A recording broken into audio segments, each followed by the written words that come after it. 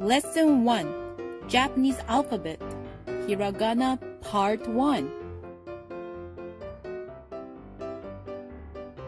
Hello! こんにちは! It's Sushi-chan! Welcome to my first lesson. I hope you're excited to start learning Japanese. Today, I'm gonna teach you how to write the Japanese alphabets, called Hiragana. The Japanese language actually has 3 different scripts: Hiragana, Katakana, and Kanji. Among them, Hiragana is the most basic one. Let's take a look at the Hiragana table. Japanese people read sentences from right to left, unlike English. In the first column, we have a, I, U, E, O. A, I, U, E, O are the 5 vowels we use in Japanese. The rest of the characters are made up of consonant sounds and one of these vowel sounds, except for N character.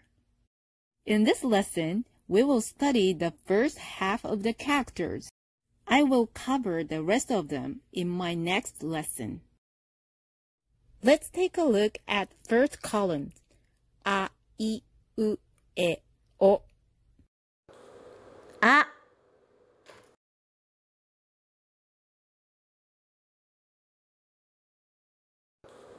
I.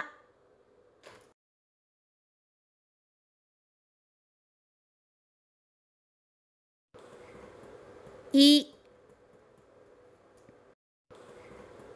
U. U.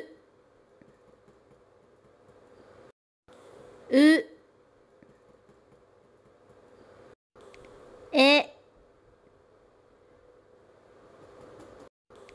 E. O. O. Let's take a look at second column. Ka, ki, ku, ke, ko. Ka.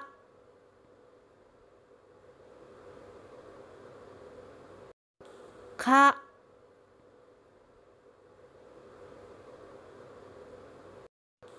Ki. Ki. Ku. Ku. Ke. Ke. Ko. Ko. Let's take a look at the third columns. Sa, shi, su, se, so. Sa.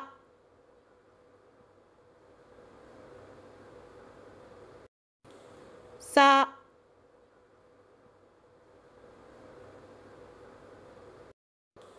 Shi. Shi. Su. Su. Se. Se. So. So. Let's take a look at fourth column. Ta, chi, tsu, te, to. Ta.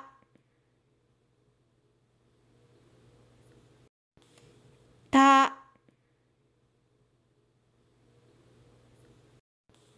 Chi.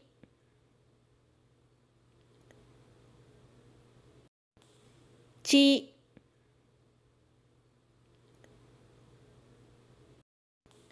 Tsu.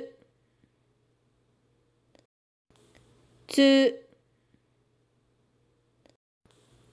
Te. Te. と、と。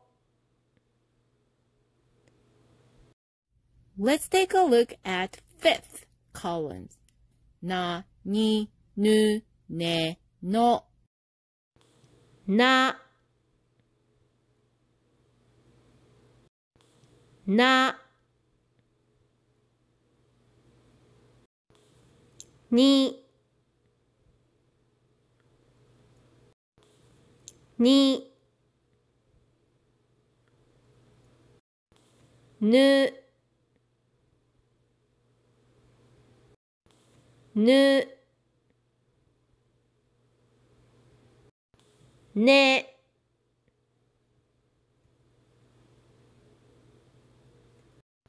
ね、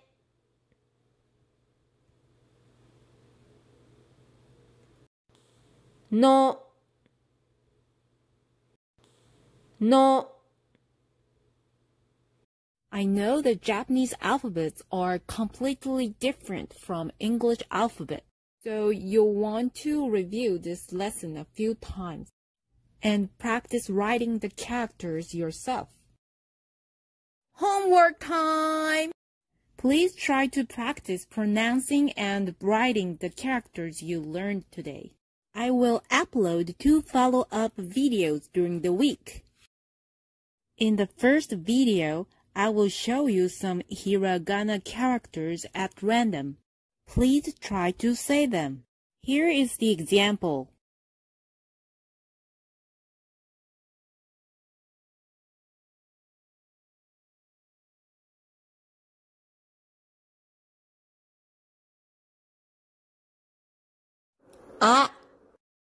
In the second video, I will say some characters at random. Please try to write them. Here is the example. Na.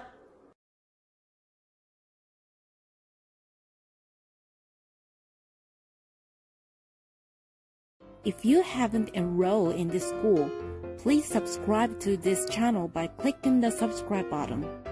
Thank you for watching this lesson. See you next time. Bye. またね。